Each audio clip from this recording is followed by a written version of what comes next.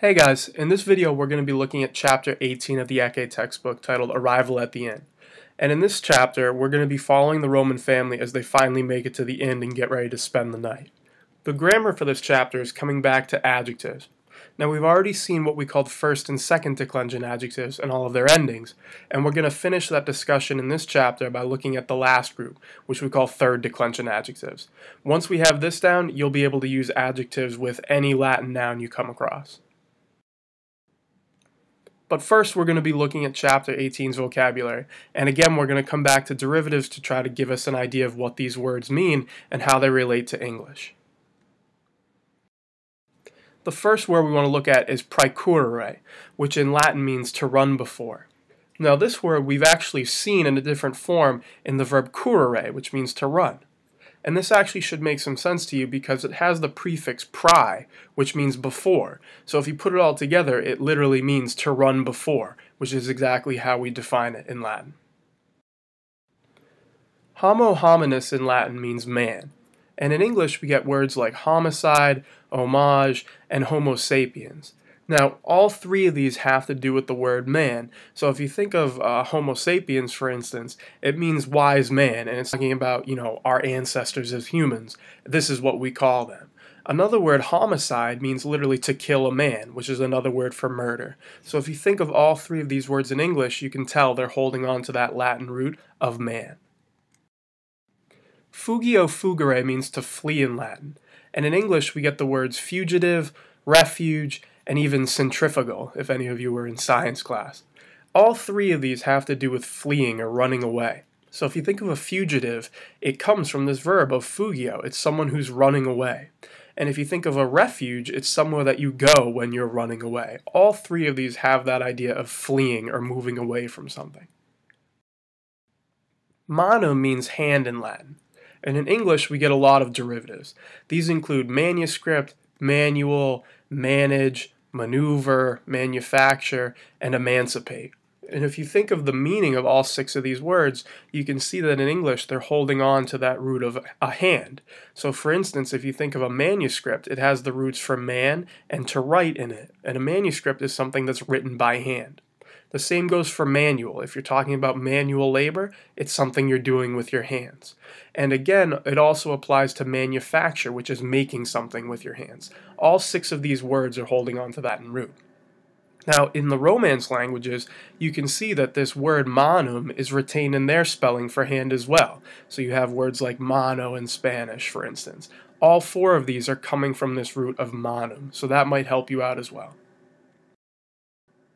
Obesus means fat in Latin, and in English we get the words obese and obesity, and they hold that same meaning of being large or very fat, and you can see it's almost the exact same spelling.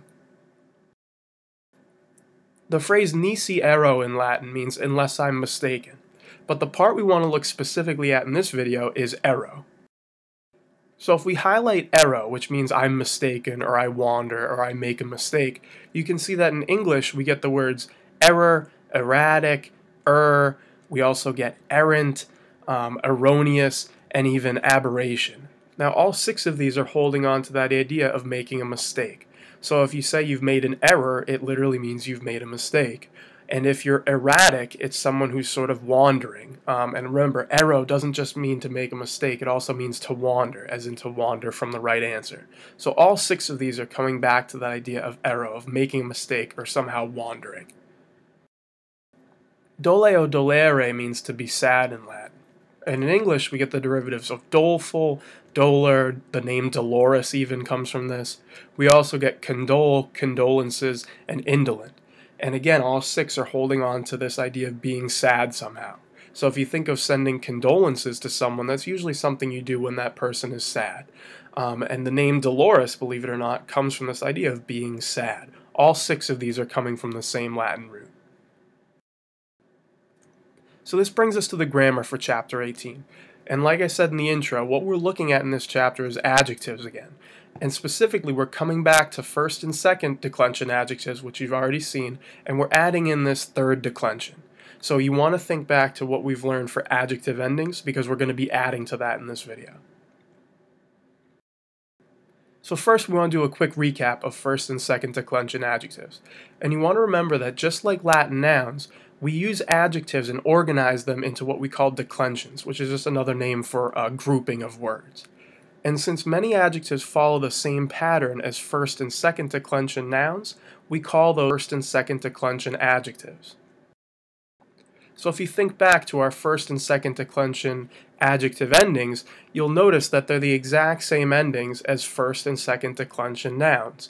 This is easy to help you remember them. And if you remember back, I told you that a trick to remember these endings, or to use these adjectives, is that they're always going to have the exact same ending as the noun they modify. So for instance, if you have a first and second declension noun that's being modified by a first and second declension adjective, they're going to have the exact same ending. That makes it a little easy to figure out how to spell these words in Latin. In this video, though, we want to talk about another group of adjectives, and these are the third declension adjectives. They're called this because they're sharing the same endings as third declension nouns. So this is our second category, our group of Latin adjectives. So if we look at our full chart now of first and second declension adjectives and third declension adjectives, we can start to see some patterns in this. So to start, we want to notice that in the third declension, the adjectives that are masculine and feminine have the exact same endings. So if you look at those two columns, it's the exact same thing. That just means there's one less thing for you to memorize when you're dealing with these adjectives. In the neuter, you want to notice that the endings here are not quite what we remember from third declension nouns. There's some slight differences here. But again, they're a very different category, and they don't have the exact same endings as masculine and feminine. So we're going to be looking at those in a little more detail through this video. So now if we compare third declension adjectives to third declension nouns, we can start to see the pattern. So looking at the noun side, this should look familiar to you. This is what we've been dealing with the entire book, the pattern for third declension nouns. But if we compare it back to the adjectives now, you'll notice that there are some little subtle differences. So for instance, on the right-hand side, which is showing you the adjectives, look at the masculine and feminine chart.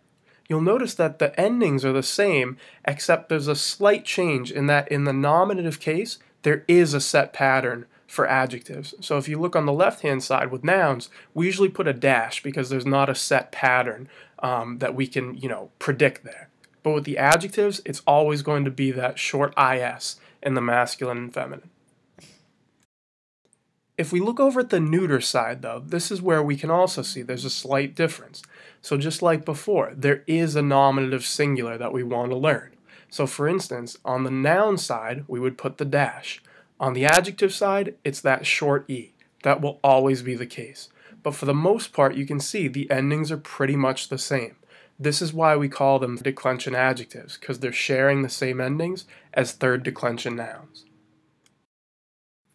But like I said, there are some differences, and one you want to see is in the ablative singular. No matter what gender we're talking about, so either masculine, feminine, or neuter, with third declension adjectives, the ending is different. For the nouns, it's a short e. For the adjectives, it's a long I. So that's one difference you want to take note of so that you don't get confused.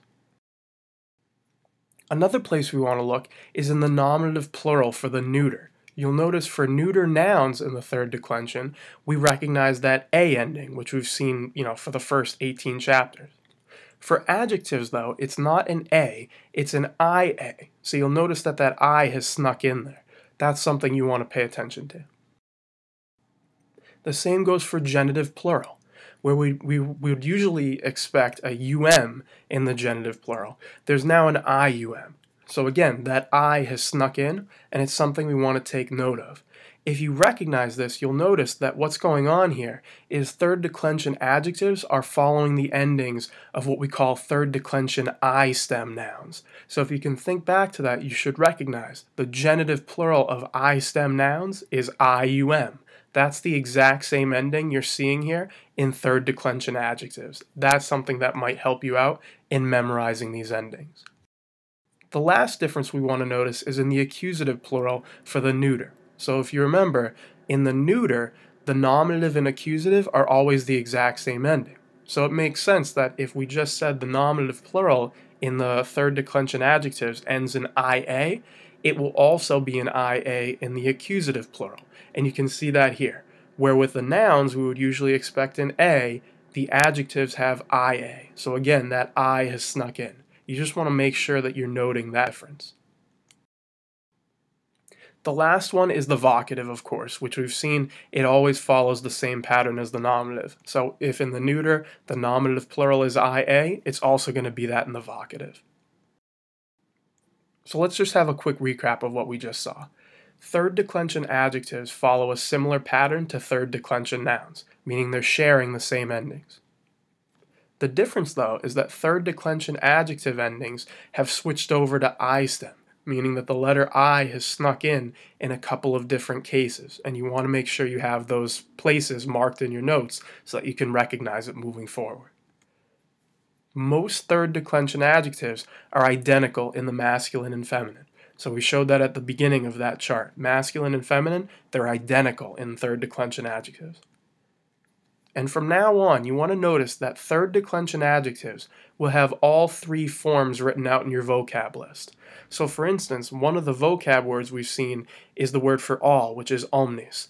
And you'll notice that in the vocab, it'll write out omnis, omnis, omne. What this is doing with those three endings is showing you the masculine and feminine, which is omnis, and again, they're the same, and then the neuter, which is omne. This will help you remember that in the nominative singular, masculine and feminine adjectives in the third declension end in is. In the neuter, they end in e. That's what your book is trying to do here. So make sure you're paying attention to that in the vocab list. The last piece of grammar we want to talk about in this chapter is noun-adjective agreement, which we've already seen a little bit before earlier in the book. So remember back on what agreement is. You want to know that now that you have the endings for third declension adjectives, you can start using them to modify all Latin nouns. So in other words, any noun you see can have a third declension adjective. But you want to remember that in noun-adjective agreement, the noun and the adjective have to agree in case, number, and gender. And because of this, the endings might be slightly different if the noun and adjective belong to different declensions. So at the beginning of this video, I told you that it's really easy when the noun and adjective are both first and second declension. But now that you have third declension adjectives, it means that the endings might not match up. But remember, with agreement, you're only talking about case, number, and gender. They don't have to agree in declension. This is something you want to kind of process because it'll be a little confusing at first, seeing nouns and adjectives with different endings, but you'll get used to it if you can remember this rule for agreement.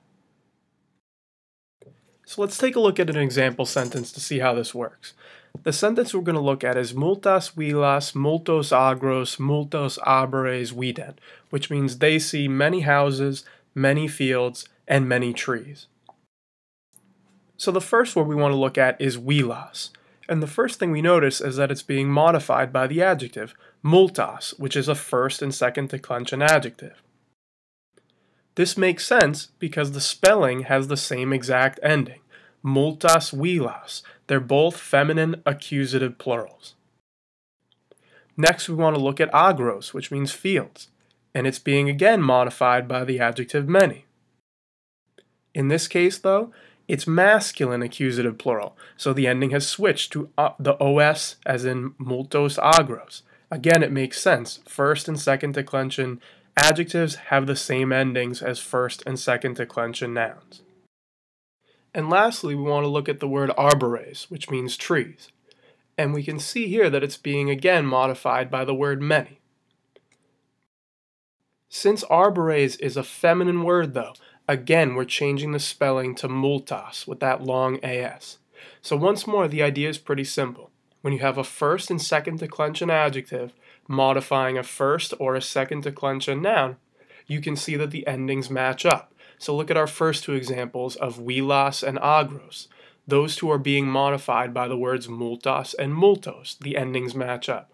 With arbores here, though, the ending is slightly different because arbores is a third declension noun. So with that es ending, we know it's third declension and something isn't going to match up.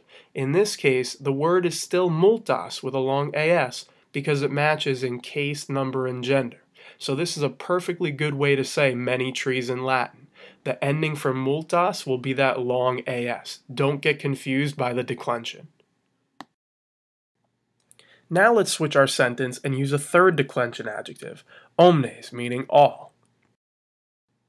And you'll notice that in this sentence, which again says they see all the houses, all the fields, and all the trees, you'll notice that the word all, or the adjective omnes, is spelled the exact same way across the sentence. The reason that is because in the third declension adjective forms, the masculine and feminine accusative plural have the exact same ending. So in the case of huilas, you have a feminine accusative plural. For agros, you have masculine accusative plural. And for arbores, you have feminine accusative plural. Again, with third declension adjectives, the masculine and feminine are always the exact same ending, that long es. So when it comes to third declension adjectives, you have to really pay attention to the agreement because the endings are not going to match up. Look at the first one, omnes huilas. You have a long es in omnes and a long as in huilas. And for the word fields, agros, you have a long os. It's being modified by an adjective with a long es.